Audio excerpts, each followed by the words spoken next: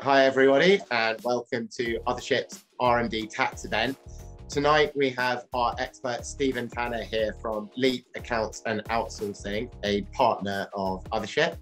You will see some links down in the description on how you can get hold of Stephen at the end of this event, and even an offer with Othership to start your accounting and do your R&D tax credits with Leap Account and Outsourcing.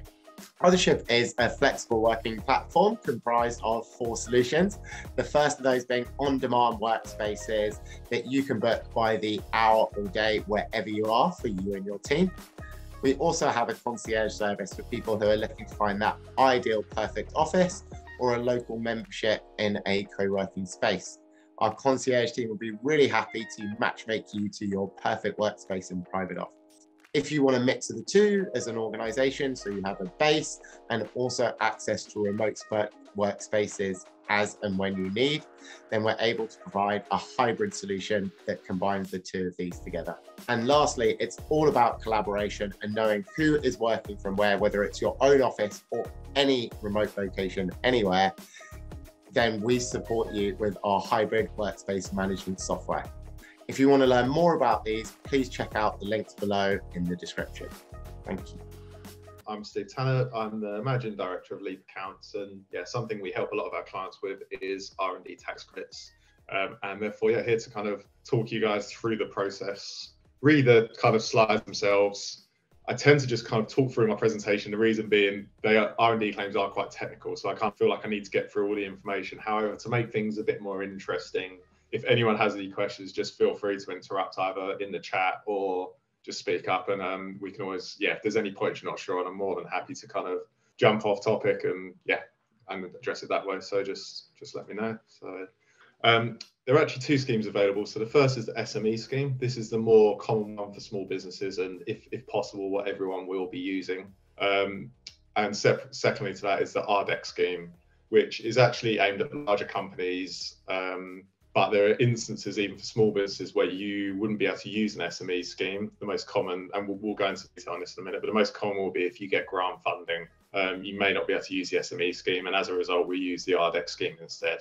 For loss-making companies, the great benefit of an R&D tax credit is it's actually paid in cash. So normally with HMRC, any kind of loss relief that you guys receive if you're a loss-making business, it's normally able to be offset against kind of future profits. There's not too many schemes available where you actually get a cash kind of payment out unless you've already paid some tax the other way historically. That's not the case for R&D tax credits, which is why they're so great for tech companies, particularly as kind of tech or startup companies do tend to make a loss in their first few years because you're developing your product. So they are hugely beneficial. As I've said, they're usually paid within 6 to 8 weeks of making the claim. At the moment, there's actually quite a big delay with HMRC. So we're seeing things more like 12 to 18 weeks. So just something I felt I should flag off topic from the slides, because if you guys are looking to make a claim and you need cash quite quickly, there is a delay at the moment, unfortunately, which HMRC for you. It's worth noting that if the business is profitable, rather than receiving a credit, you're able to offset that credit against your corporation tax, which you otherwise pay kind of corporation tax on your profit. So it's the same effect as receiving a cash tax as a check if you're loss making. Instead, you just pay less tax the other way. SME versus RDEC scheme. So the SME scheme also has a small and medium size enterprises scheme. It's applicable to companies with less than 500 staff and 100 million euros of turnover. And I say euros because it's based on kind of EU rules, or 86 million euros of net assets. So as you can see, the vast majority of companies on that basis are gonna they're gonna qualify for the SME scheme. So I would assume no one on this call, could be wrong, but probably no one on this call is not qualifying for that reason. However, as I mentioned, if the company receives grant funding, the portion of the claim that was covered by this funding won't be eligible for the SME scheme. So instead, you'll need to qualify through what's called the RDEC scheme. The maximum tax credit you can get from the SME scheme is 33.5%, whereas for RDEC, it's only 13%. So as you can imagine, it's far more beneficial to go for SME, and that's why we always try and put through as much expenditure as we can for SME. let's move on next to how the scheme itself, kind of how the tax credit is calculated. So for the SME scheme, calculated by taking qualifying expenditure and multiplying that by 130%. Obviously, we'll touch on what qualifying expenditure is in a second. The 130% figure is what's known as enhanced expenditure. So this is qualified, and then, if you then add your qualifying expenditure to your enhanced expenditure, that gets you to your kind of total amount that you can claim on. And of that amount, you can get a kind of tax credit. So if you're loss making, it will be a cash check for 14.5% of that. Which, as you can imagine, if you add them together, so 100% of your expenditure plus 130% times 14.5, that gets you to 33.35%. So in essence, the simpler way to look at it is any eligible expenditure, you can receive a tax credit for 33.5%. The example I've given below, if you have qualifying expenditure for 100K, and you would then add enhanced expenditure to that, so that's the 100K times 130%. That gives you 230K total. You then apply the 14.5% to that, and you would therefore receive 33.35 thousand. So 33% of the 100K that you actually spent. There are certain restrictions on the amount you can claim, which we're going to touch on in a bit. So that 33.35 is the maximum, but it does depend on other circumstances. Unfortunately, it's not quite as straightforward as that. Regarding the RDEC scheme, it's actually a bit of a simpler calculation. It's literally 13% of your qualifying expenditure. However, there's then a corporation tax deduction of 19% on that, which works out eventually at 10.53%. So your kind of bottom line figure is, whatever you're spending on qualifying R&D expense, you'll get 10.53% back. So next I want to touch on what qualifies as R&D. So there's three main criteria, all of which need to be met in order for any expense you've had to qualify for R&D. The first is that you're looking for an advance in science and technology. Sounds more ambitious than it needs to be, but I'll touch on that in a second. The second is an element of uncertainty in what you were trying to do and trying to overcome. And the third is that the project was technically challenging and could not be easily worked out by a professional in that field.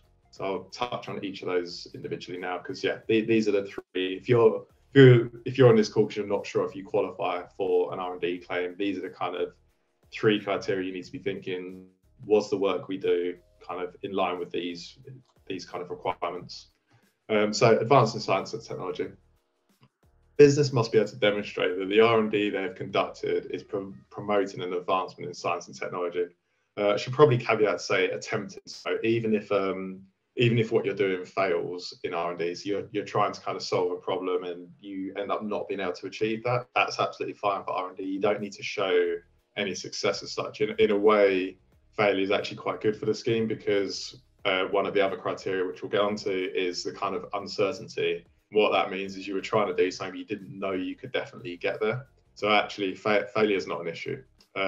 So what advancing science and technology means is the business must be working on something that isn't already being done elsewhere, so an existing technology. So if what you're trying to develop is already publicly available, so for example, another business is doing it already, and you're just trying to catch up, then you're not typically going to be eligible. If it's something maybe the business has, but it's kind of hidden away, no one particularly knows how it's been done, and it's not available to you to be aware of, then that's fine. But if you're just doing something that everyone else is already doing, you're going to kind of fail on that criteria.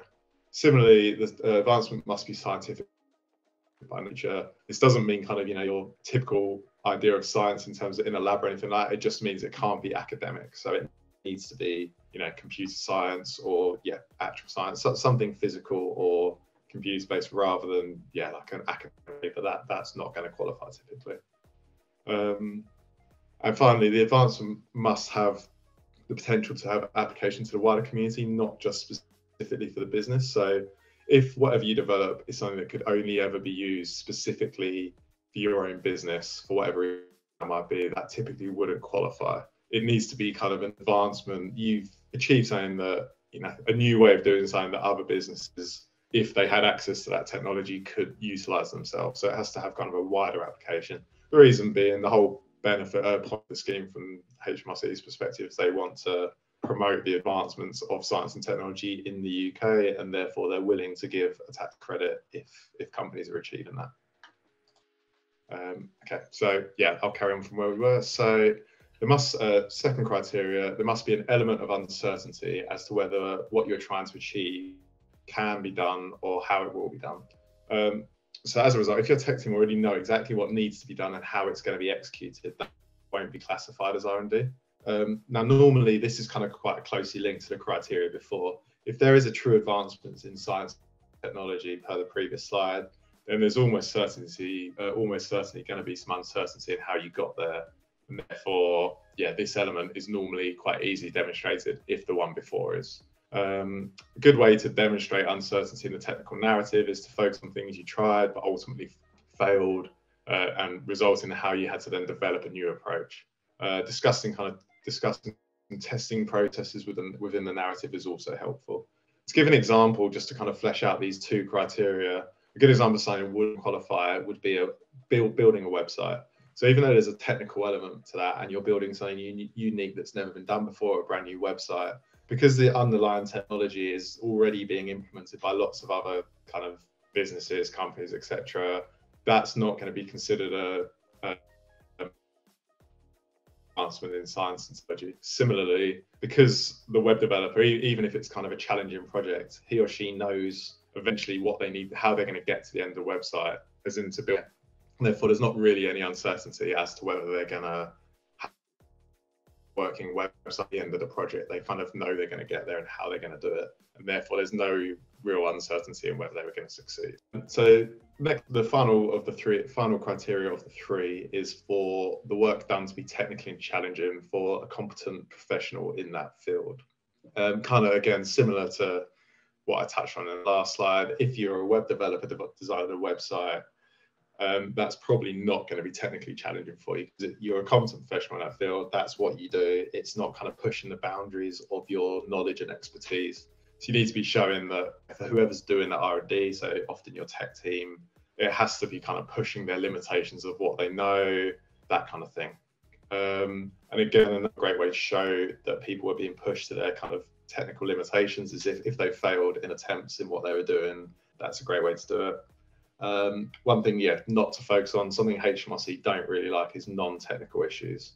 It's a good idea not to focus on non-technical issues. So if you had someone in HR managing all of your tech team, you wouldn't want to kind of include their costs or talk about the kind of work they're doing. Even though there is a link to the R&D work, it needs to be direct R&D work rather than kind of management of the people doing it. Another example of kind of non-technical work would be if you had an internal recruiter who recruits staff to do R&D work, they're not technically doing the R&D, so you'd want to leave that out of both the amounts that you're claiming, but also any discussion of that kind of work, because it's a bit of a red flag to HMRC that maybe what you're claiming was R&D wasn't actually R&D. If we can move on to the next slide, please, Ben. So now I wanted to move on to kind of the main costs that people tend to claim. So by far the most common is staff costs. So any in your team that is a salaried employee, if they are doing R&D work, you can claim back the value of their salary, as well as any employer's national insurance you're paying on that, as well as any pension contributions you're paying on their behalf. And how it normally works, to give a few examples, if you had a kind of data engineer and all they do is R&D, you would add up their salary for the whole year, their employer and their pension, and that would all count as qualifying expenditure. So that's fairly straightforward. All they do is R&D. In a kind of slightly more complex situation, for example, a CTO, so Chief Technical Officer, they're probably not spending all of their time on R&D, but probably quite a significant amount. So what you'd want to do is look at kind of what they've done for the year and try and apportion that. So if, let's say for simple numbers, they're on a 100K salary, and you decide they do 60% of their time is spent on R&D. Therefore, of their salary, of the 100K, you can include 60,000 as qualifying expenditure, as well as 60% of their employer's NI and 60% of their pension contribution. So that's kind of how staff costs work. Second most common is subcontractor costs. So if you're paying someone who's not an employee, but they are still doing work for you as a subcontractor or a freelancer, you can still claim that cost on the SME scheme.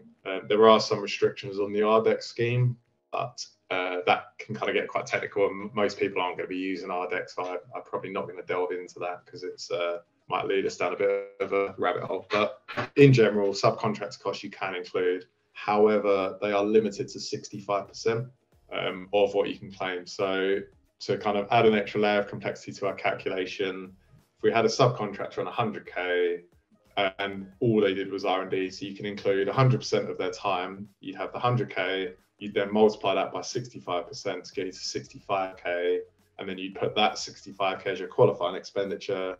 You then have the 130% on the 65K, and then of those two amounts, you'd multiply it by 14.5%.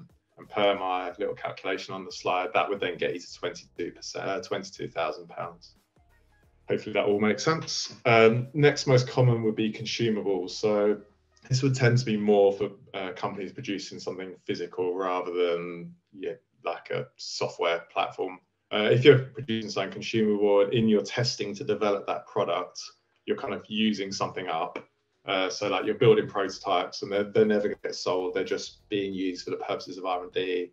Any of those items that you're using up can be used. So machinery wouldn't count unless it's kind of, again, being destroyed, for want of a better word, in the process. But any actual items for developing the prototype would be absolutely fine.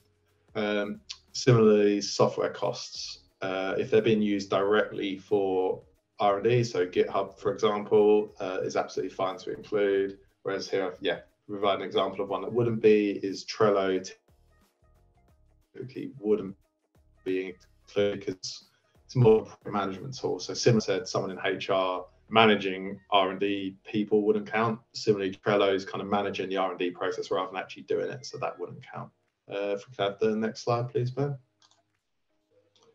I wanted to now flag some costs that aren't typically eligible. So rent is one that people often ask about. So rent is specifically disallowed from an HMRC R&D claim. Even if you kind of have a room where all you do in that room is R&D, fortunately you can't claim it. However, what you can claim is light, heat and power. So any kind of bills or costs associated with the property that aren't rent, you can claim. One thing that's quite common, if, for example, you're in a shared workspace of any type, something Othership has sourced for you guys, you can claim, if it's all charged in one, you can apportion, obviously that is, even though it's deemed to be rent maybe on the invoice, if it covers all of your bills, you can apportion it out and you can claim the light, heat and power element of that rental payment. It tends to be fairly minor anyway, but just a tip to consider. Travel costs, a slightly odd rule here where if the company pays for travel costs, they are not eligible. If an employee pays for travel costs and they're then reimbursed by the company, if that travel was obviously related to R&D, those travel costs can be included. It's a weird quirk, to be honest. I have no idea why that rule is there, but it's, again, something to consider. If there's a lot of travel involved in your R&D work, it makes sense to get the employees to kind of pay for that travel and reimburse them. As I touched on already, recruitment fees are specifically not eligible. And I think I've also touched on it, capital expenditure wouldn't be. So if buying equipment and machinery related to R&D, if it's used up in the process, that's absolutely fine. But if it's kind of, equipment that isn't being used up in the R&D process, so a machine or a computer of some kind, that's capital expenditure and that's kind of completely separate to R&D. The reason being, R&D is all about expense in your P&L, and capital expenditure would actually go to your balance sheet. Not to get too accounting on you all, but so that's why capital expenditure is not eligible. So sorry, maybe the wording's unclear. So travel costs aren't eligible unless they are incurred by an employee and then repaid to them by the company. So if your company paid for it, so it's paid from the company bank account, then it won't be eligible. But if your employee pays for it personally out of their own bank account and then gives you an expense claim, they would be eligible.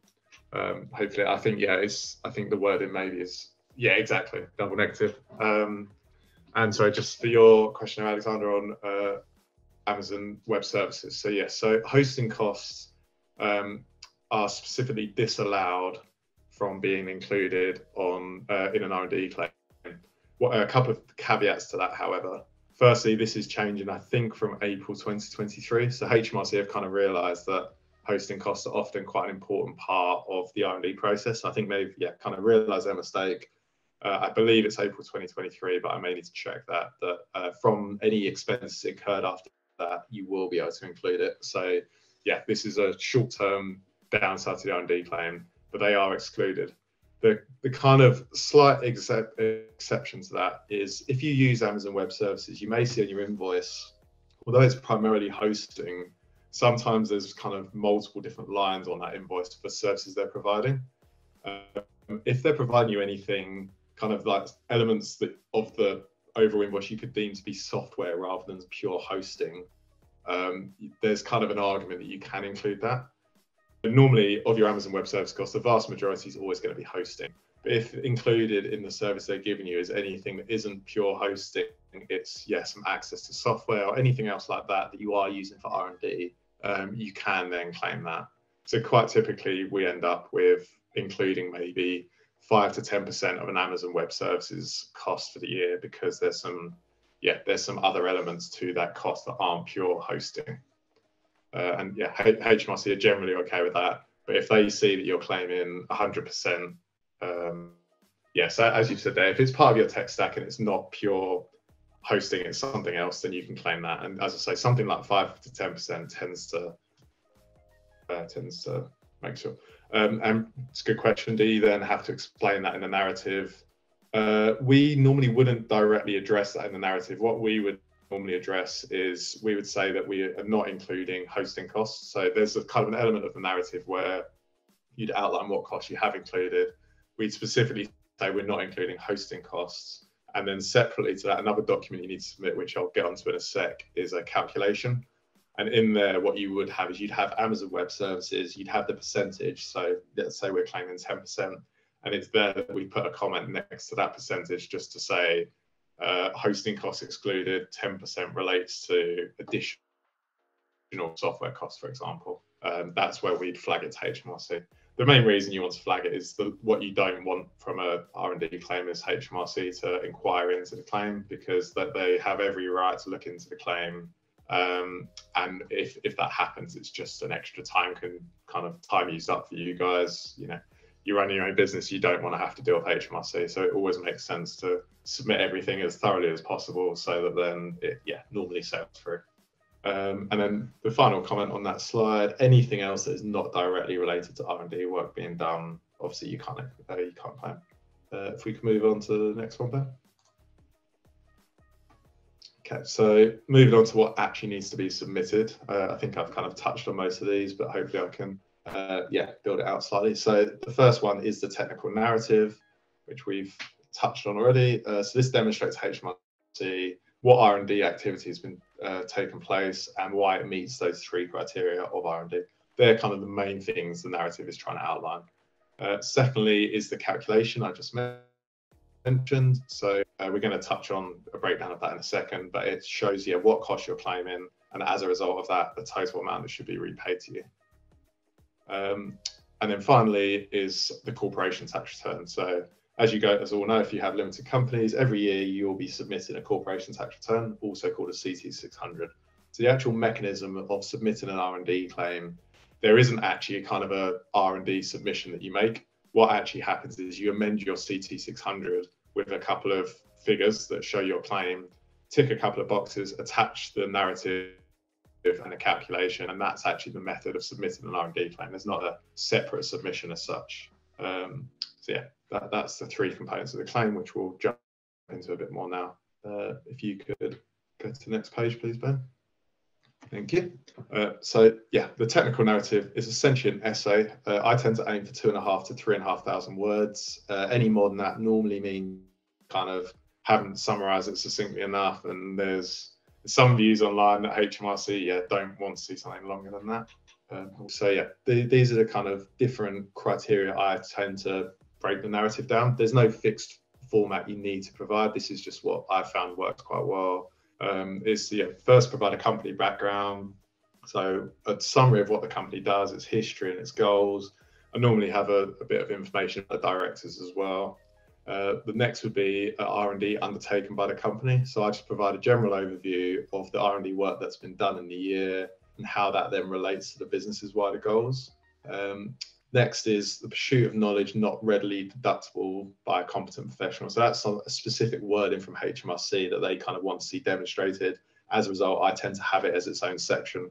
And that is why the technology sought through R&D is not already publicly available and could not be easily deducted by a competent professional. So as you can see, that's kind of linking to the advancement in science and technology. You're demonstrating, that criteria there. Next is technological advances through research and development and the corresponding uncertainty. So this tends to make up the bulk of the claim, and it should be an outline of how your R&D advanced science and technology and why there was uncertainty in what was done.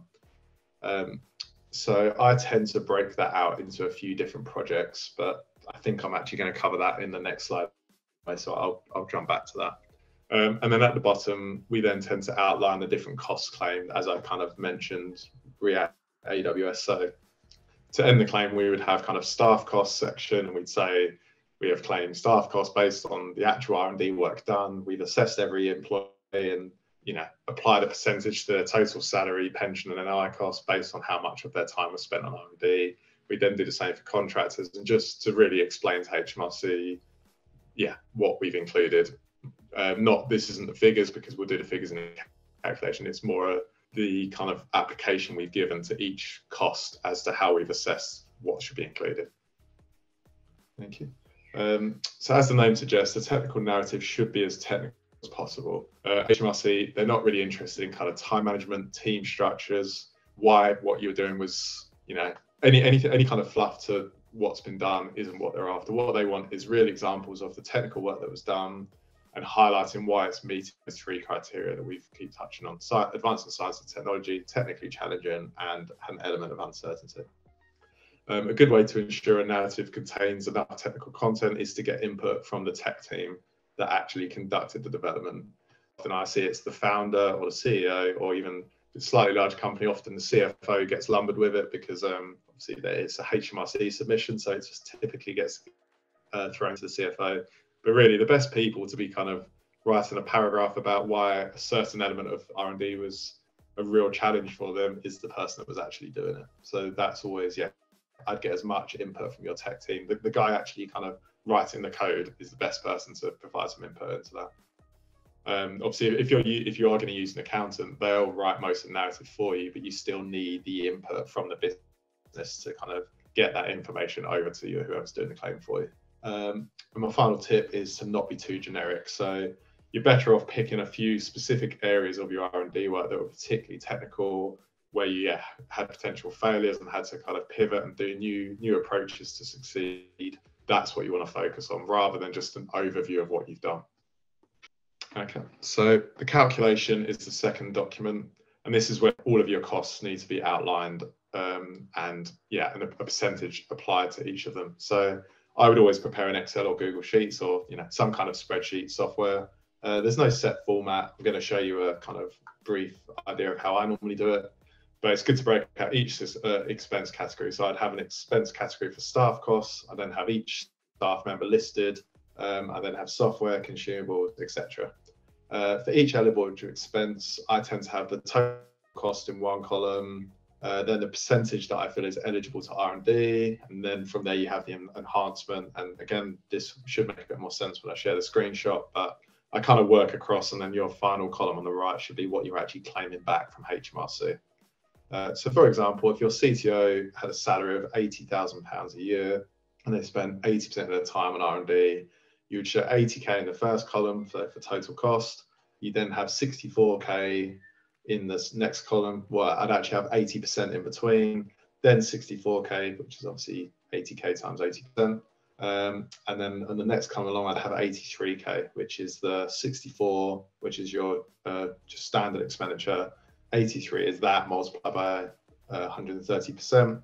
You then add them together, which is your total expenditure, and then the final column will be your total expenditure multiplied by 14.5%. This logic should be applied for all the cost types, but for subcontractors, you just need to remember to also multiply that by 65%, because that's the kind of restriction that has to be applied. If we can move on to the next slide, Ben, that will hopefully make a bit more sense of what I've just outlined here. So yeah, this is a very basic example of how I'd normally outline one. So in this situation, you've just got 2 employees, you've got 2 subcontractors, and you've got 1 software provider.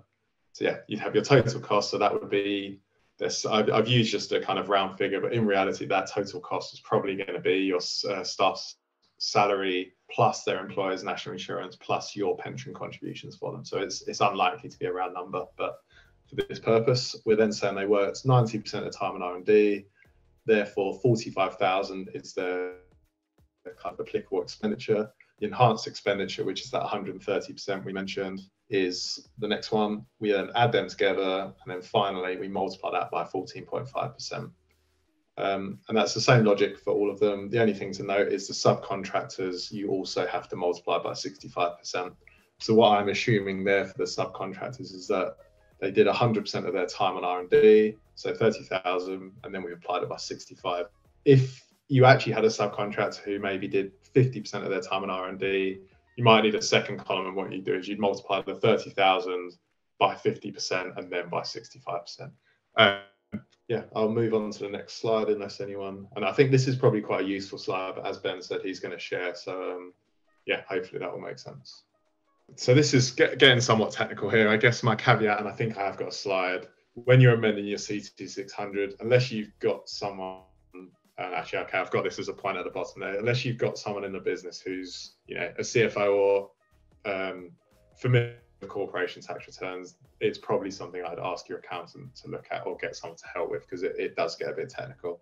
I've just provided some guidance here, so that if you're, this is probably more to look back at in the future. If you're trying to amend your C2600, this is what you need to do. But I would be, as I say, wary of doing this if you're not familiar with preparing a C2600. Is my caveat.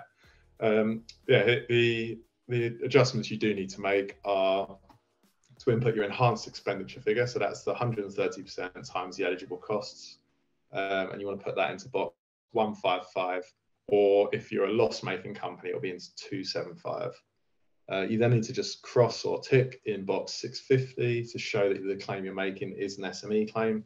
Obviously, if you're doing an RDEC claim, it's slightly different. It's actually a bit more complicated, but kind of, yeah, outside the scope of this presentation. Again, because to be honest, you definitely need an accountant if you're going to do RDEC. You then want to put your enhanced expenditure figure again into box 660. And if you're claiming a tax credit to actually been paid, so as in if you're a loss-making business and you want to receive physical cash rather than an offset against your corporation tax, you need to put the amount payable into box 530 and box 875. So that would be the far right column. I think I've highlighted it in yellow on the previous tab, previous sheet, basically what you're reclaiming.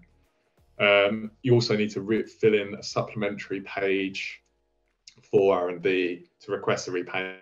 That page is quite self-explanatory, so that shouldn't be a problem.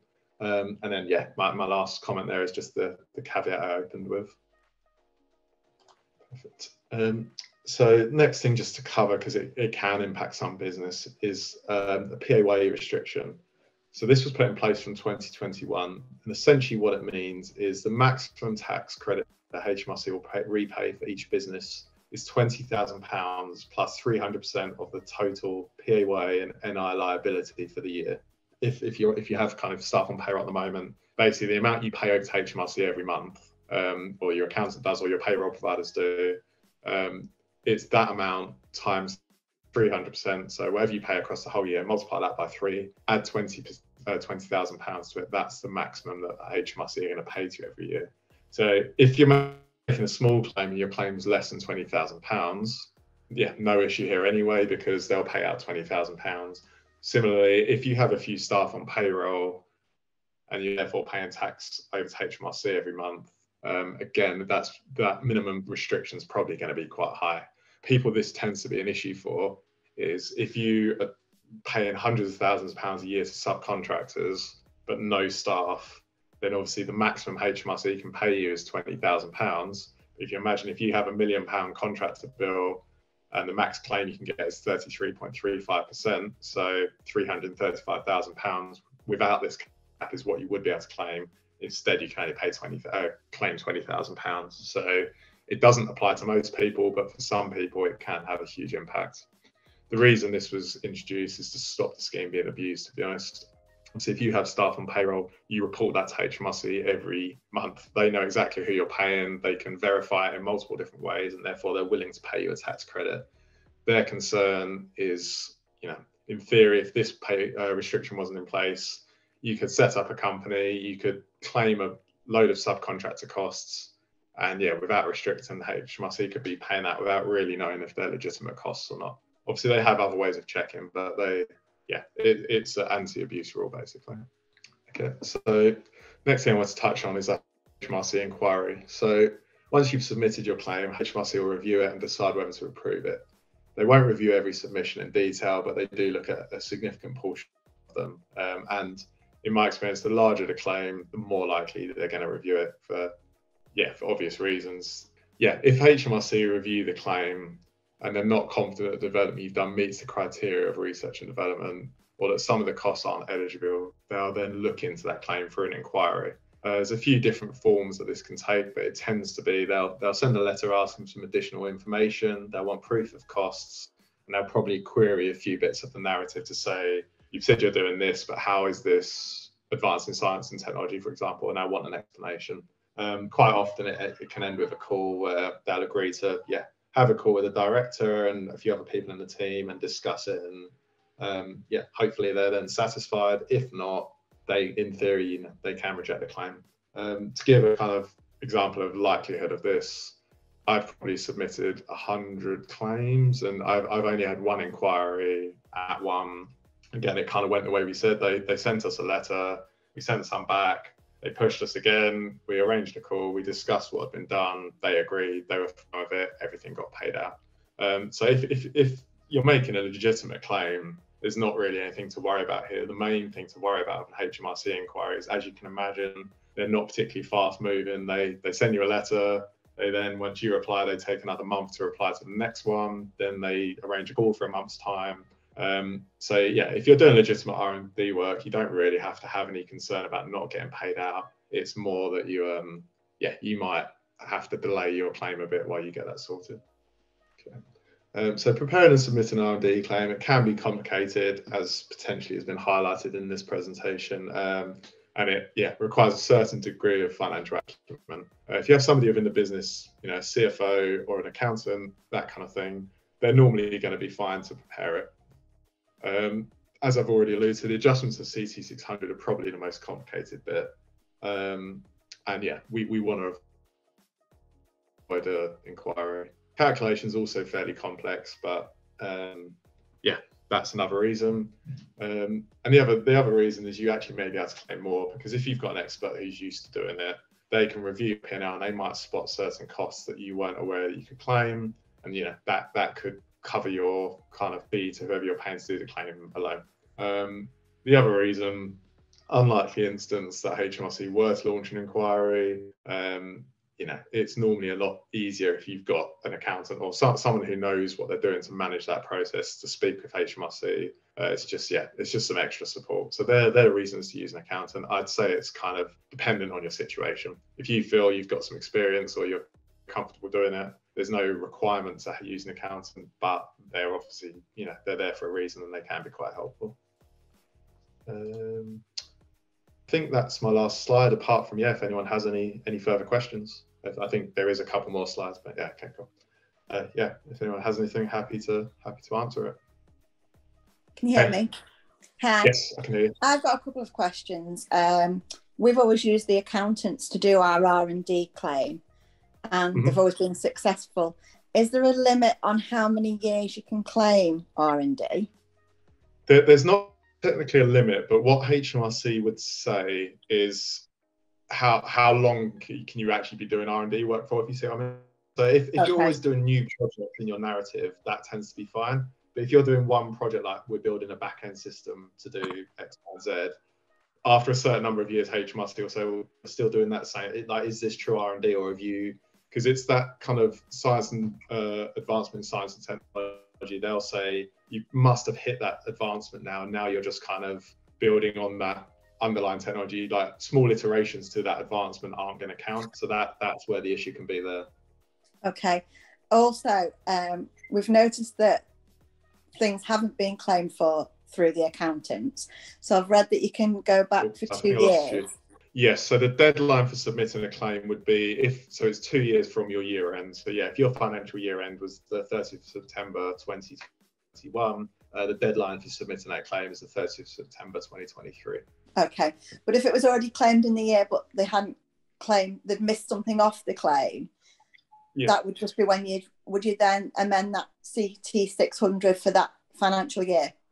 Yeah, to be honest, I've genuinely never had that instance actually where, you know, we've submitted one and then spotted other expenditures. So an interesting one. I think if the costs were very minor, I would probably put them into next year's claim instead, where maybe with a note. But if it's something significant, then yeah, I would probably amend the existing CC 600 with a new R&D claim, probably attach a covering letter to explain the situation, because that's quite unusual. So yeah, if you're talking a few £1,000s of costs, I just stick into next year. It's you're not claiming, you're not doing anything there. It's just fees for everyone involved. But if it's significant, yeah, I'd probably the year it actually happened. That's great, thank you. Hi Steve, I've got a question if that's all right. Yeah, no, of course. So it's Alex here. I was the one peppering you with questions throughout the presentation. It makes it slightly more interesting than me just reading the slide. No yeah. So, well, firstly, thanks for the presentation. It was really informative. So the first question is, you said it was technically challenging for a competent professional. So for us, we had a team that was made up part advisor, part essentially computer science grads. So you know, for the grads, it was technically challenging. It was a machine learning project. So that's the first question there. I mean, we had advisors assisting them on the machine learning project, but then, you know, I mean, it's a really small claim. I've just done a quick calculation. It's about 2K. It's a really small. I mean, it would probably be negligible for HMRC. Probably wouldn't even be worth their time challenging the claim. But on that first point, what are your thoughts? If it was a team that was made up of advisors assisting recent grads, are they considered competent professionals? Yeah, no, that's not a problem. To be honest, anyone can do the claim. It's not to say that the person doing it has to have a certain level of expertise. It's to say that whatever that level of expertise is pushing it, if you see what I mean. So what it's actually saying is, for those computer grads, was it technically like they would be considered a competent professional? It's more, is it pushing their upper limit, or is it something that they could do, you know, they do every day and it's just their standard practice and it's in no way a challenge for them. So yeah, no, that wouldn't be an issue. To be honest, if there's machine learning, it's typically going to be fairly straightforward. And then the second question is, you know, I really don't want to defraud HMRC, even though it is a tiny claim, but our team was basically made up of 7 people. So we had, you know, essentially 2 people in software engineering, 2 people in data science, and 3 people in machine learning. Now, if my claim is 2K or 1.9, so that's the amount that we would be claiming back in cash. Yeah. If you're, you know, if the criteria that you set out, you know, advancing science, technically challenging, an element of uncertainty, then the software engineers and the data scientists were feeding data to the machine learning team, and they were then, I mean, but it wouldn't have been possible without the supporting team work. So, I mean, how does that work? Should I be splitting the claim and actually not claiming for the software engineering and the data science, even though the project wouldn't have been possible without that? Yeah, I mean, to me, that's close. That it's kind of borderline on whether that's. I would still view that as R&D, because, as you say, it's still direct work on the R&D. I understand the point that it's close to not meeting those criteria. In my opinion, that's still part of the general R&D project. So I would say that's fine. If it's a data scientist doing something, typically that's quite a good indicator that that's R&D work compared to, you know, a chief marketing officer, for example. Like, I would not have an issue with that. Awesome. Really appreciate your input, Steve. Thank you so much. No worries. And so just to answer your last question, is there anywhere that it's possible to get examples of existing claims, etc. Speaking to companies that have offered to help us with R&D claims, they've said that we wouldn't be entitled to see the claim, presumably say that we've tied to them rather than trying to. R&D, it's a murky business at the moment, in terms of there's a lot of, and I imagine all of you guys get approached by them. There's some companies charging really high fees and also locking people in for 3 years. We don't do that at all. I think our fees quite a bit lower than average, and yeah, we don't lock anyone in. We'll do it for you. If you want to return to us, great. If not, it's how to be honest, there's no real reason for that. I've just always run a business like that for all of our services. And yeah, as a result, we send you all. To be honest, I want my clients to see all of the documents we're submitting, because I ask you guys to approve it all. If we're doing a claim for someone, so yeah, that we definitely share absolutely everything we've got with you, and yeah, you'd view it all before we submit anyway. Yeah, that sort of rang alarm bells with other companies where they're sort of like, oh yeah, what you do is you give us a login to HMRC and we write it and we submit it, and you don't get to see it. And so, okay, not so sure on that. That sounds There's a few. I presume it's so that you can't then kind of go, oh well, now we've got documents from last year, we just need to tweak the numbers this year, change the wording a little bit, and resubmit, kind of thing. I'm guessing that's what they're trying to prevent. Yeah, which is I guess it is a risk from my side as the accountant, but yeah, to be honest, that's how we're happy to work. I think my other advice is, if you're going to use a company, I'd be wary of any that aren't kind of ICAW or kind of CTA, basically some kind of professional qualification regulated. So yeah, ICAW as an example. There's a lot of kind of nefarious firms about that aren't proper accountants. They've just learned how to do R&D claims. And they're probably fine for the vast majority. I just personally would want to go with kind of proper accountancy firm. Okay, yeah, if that's everything, I think we can close out there. But as Ben said, I think he's gonna share my details. So if anyone does have any other questions, just feel free to contact me, and I'll pass back to Ben now.